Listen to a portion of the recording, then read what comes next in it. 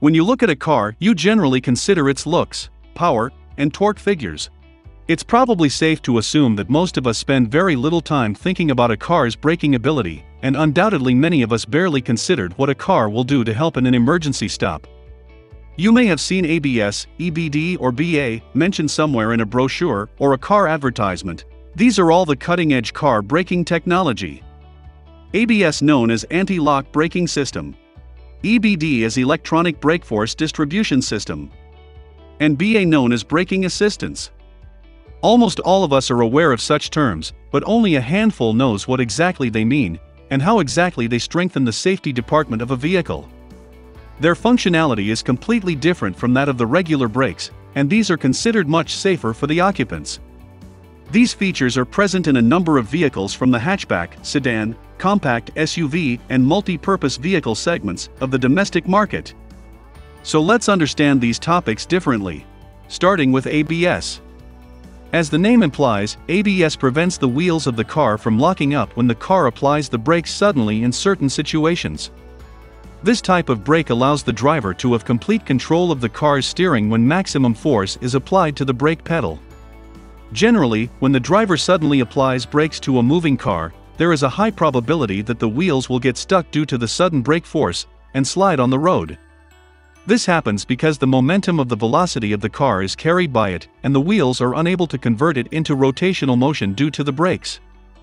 ABS or anti-lock braking system is a piece of safety equipment that prevents the wheels of a vehicle from locking up under emergency, panic, or harsh braking conditions.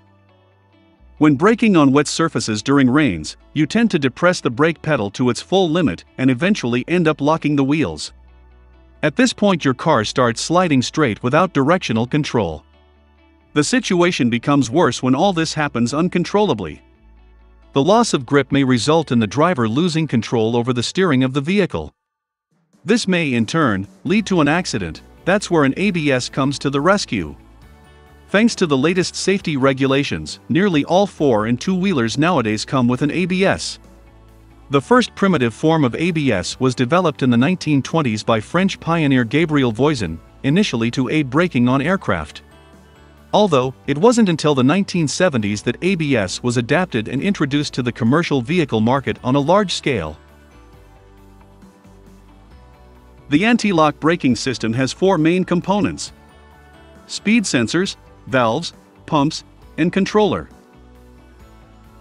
Speed sensors monitor how fast the wheels are rotating. Valves allow to block and release pressure on the brakes. Pumps are filled with hydraulic fluid and apply pressure to the brake drums on demand.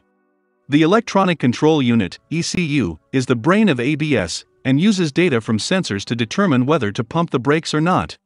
The speed sensors are located on the wheels that monitor the speed of each wheel.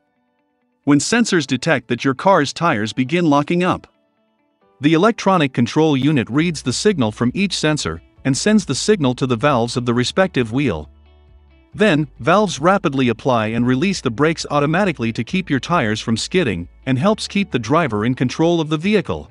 If speed sensors detect that the speed of any of the wheel is reducing drastically compared to others, the ECU sends the signal to the valves of the respective wheel to reduce the brake pressure, and the valves get closed. After this, the wheels start to accelerate again, and the signal is sent to the ECU one more time, which in turn sends the signal to open the valve and increase the brake pressure, and hence, brakes are applied. The cycle repeats itself until the application of brakes becomes normal. So essentially, ABS works in 3 stages. Brake pedal is pushed. Will sensors detect skidding or locking, ABS pumps the brakes. In a car equipped with ABS, what mostly happens is the system applies the brakes in small pulses to prevent sudden brake locking. That is why you can feel vibrations and juddering at the brake pedal when ABS is activated. When you feel or hear the ABS vibrating, continue to firmly press and hold the brake, then steer to safety.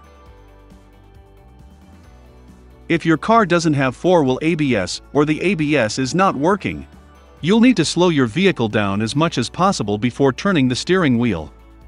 Take your foot off of the accelerator pedal, and if you're in a manual geared car, push the clutch down, push the brakes with as much pressure as you can, until you can feel your wheels lock, then release the brakes, take your foot off the brakes, then reapply the brakes. This replicates the ABS braking method, ABS works most effectively when the tires are properly inflated and in good condition. Common causes of four-wheel ABS malfunctions include worn brake linings and air or dirt in the brake fluid. The primary task of ABS is to give the driver steering control during hard braking, not reduce stopping distance, as is the general misconception. That said, given the right type of road and conditions, that may prove to be the case. For example, on wet sealed roads ABS usually shortens the distance required for a stop, but on gravel or dirt tracks, skidding may actually decrease stopping distance as the car's tires are able to dig into the surface. Besides the ABS, there is also the EBD, which stands for Electronic Brakeforce Distribution. While ABS is the overall automotive braking technology, EBD is just a part of the overall system. However, both these elements are equally important in reinforcing the safety department of the vehicles. The EBD is responsible for distributing the braking power to all wheels of the car. Also helps in regulating and applying the braking force needed to each wheel according to the road condition, vehicle's load, and its speed. The EBD ensures how much braking force is needed by each wheel, and then applies the same in order to achieve the most suitable braking impact. For example, consider the most common scenario. In a front-engine car, front wheels carry a heavier load than others, and will require more brake force in order to bring the car to a stop, without it going out of control. The extra weight up front increases the grip of the front tires, while it reduces the grip of the rear tires. This makes the rear tires more likely to lock up during braking. When the rear wheels slip, the car can begin to fishtail or even go into a spin. Traditionally, braking systems included a proportioning valve to allocate the correct amount of brake force to the front and rear tires. However, with ABS the proportioning valve no longer provides an ideal solution to the problem. EBD is based on the principle that not every wheel needs to put forth the same effort into bringing the car to a stop. That means, an EBD system can not only detect how much weight is being supported by each wheel, but change the amount of braking power sent to each wheel on an instant-by-instant basis. When a car slows down, its weight shifts forward. In a front-engine car, this is where the EBD comes in. With EBD, an ECU determines the slip ratio of each of the tires individually. If the ECU notices that the rear wheels are in danger of slipping, it applies less force to them while maintaining, or, if necessary, increasing, the force applied to the front wheels. EBD is also useful when the car is braking while driving around a corner.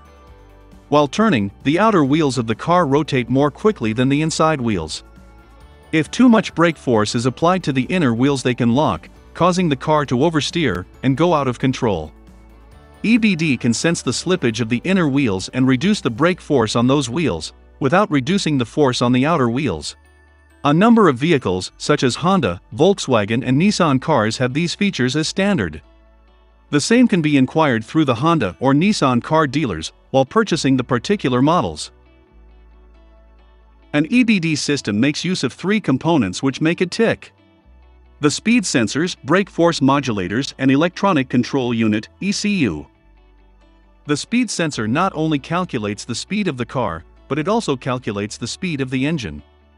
One of the scenarios can be that the speed of the wheel might not be the same as the speed of the car. Such a situation can lead to the wheels skidding. The speed sensors calculate the slip ratio and relay it to ECU. Electronic control unit. It is a small chip which collects the data from the speed sensors in each wheel and uses the data to calculate the slip ratio. Slip ratio is the difference between the speed of the car and the rotation of the tire. Once the slip ratio is determined, it makes use of the brake force modulators to keep the slip ratio within limits. Brake force modulators. It is the job of these modulators to pump brake fluid into the brake lines and activate the brake cylinders. The brake force applied on each wheel can be modulated. All these three components work in tandem and make the EBD work and save your day every time you brake hard. Brake Assist, BA, is also known as Emergency Brake Assist, EBA, is another piece of car braking technology. As the name suggests, is responsible to assist the driver in emergency stop situation. The braking system will work more swiftly when there is sudden braking, if it is equipped with the BA feature. This feature, aimed at making sure that the brakes are applied in case of an emergency, if the driver is unable to respond quickly enough. This happens a lot that in case of sudden braking, the driver is not able to press the brake pedal fully. However, an average driver isn't actually fast enough for a situation like this, where a millisecond of delay can translate to catastrophe. This is where braking assist steps in. With brake assist, the electronics sense the speed and force with which the driver pressed on the brake pedal, and apply additional pressure on the pedal for full braking. A travel sensor attached to the brake pedal that allows the brake assist system to detect when the driver attempts an emergency stop, and regardless of the amount of pressure actually applied, it will apply maximum braking force until the car is brought to a stop. Some more recent braking assistance systems can detect a sudden liftoff from the gas pedal, or receive imminent crash warnings from radar or camera-guided crash detection systems and prime the braking system. That way, when the driver slams the brakes, maximum braking force is available immediately. This system works with the three main components: accelerator sensor, brake sensor, and electronic control unit. Let's consider an event of normal braking. During such event, driver lifts off foot from accelerator and presses brake pedal. The same actions are performed even in the case of emergency braking, but with greater intensity. ECU measures this intensity with the help of inputs from accelerator and brake sensors and determines whether driver has encountered an emergency. If it is found that the braking is due to an emergency, then ECU orders the brake booster, a component of brake system that can control pressure of braking, to apply more pressure on brakes so that vehicle could be brought to a stop early. Of course, the system takes care that the pressure applied is always optimum. Undoubtedly, this system is very useful in reducing the stopping distances during emergencies as it applies optimum brake force almost instantly. Also, this system has helped saving many lives by avoiding accidents. Mercedes-Benz is the first manufacturer to offer this system as a standard feature on all its vehicles since year 1998. So what do you think about these braking systems? Are they good? What braking system do you drive a car with? Tell me in the comments. Did you know that there are many different types of tires available which differ according to the season? Watch this video and find out which tires are best for your car.